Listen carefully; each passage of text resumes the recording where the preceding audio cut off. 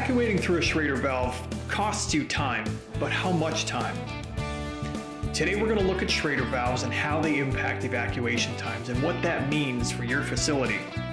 We've set up a simple experiment comparing evacuation through a Schrader valve first, followed by a Schrader valve with the core removed, and then finally using our recommended solution, which is a process tube with a Hansen quick connect fitting installed.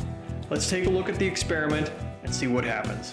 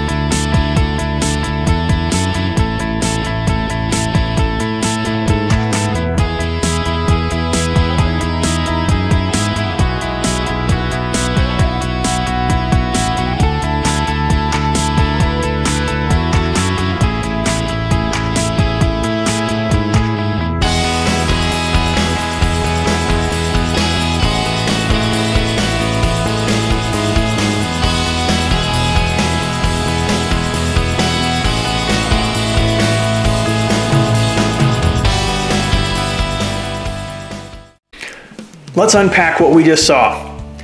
The first video showing evacuation through a Schrader valve took about 4 minutes to reach 300 microns. By just removing the Schrader valve core, we knocked that down by about 25% to approximately 3 minutes. But when we moved away from the Schrader valve completely and used a process tube with the Hansen quick connect fitting, we were able to reach that same 300 micron level in less than 1 minute.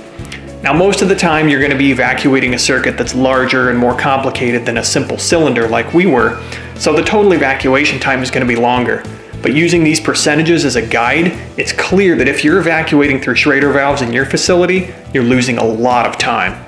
Lost time can equate to lost floor space due to evacuating multiple units at once. You might need more pumps operating or more operators, and probably worst of all, maybe missing important production deadlines.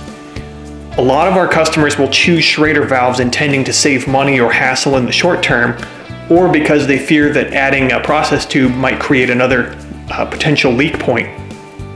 However, modern ultrasonic tube sealers like our URV20, for example, all but eliminate that risk, and the process takes about a second.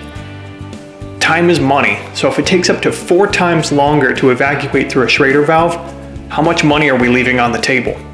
Thanks for watching.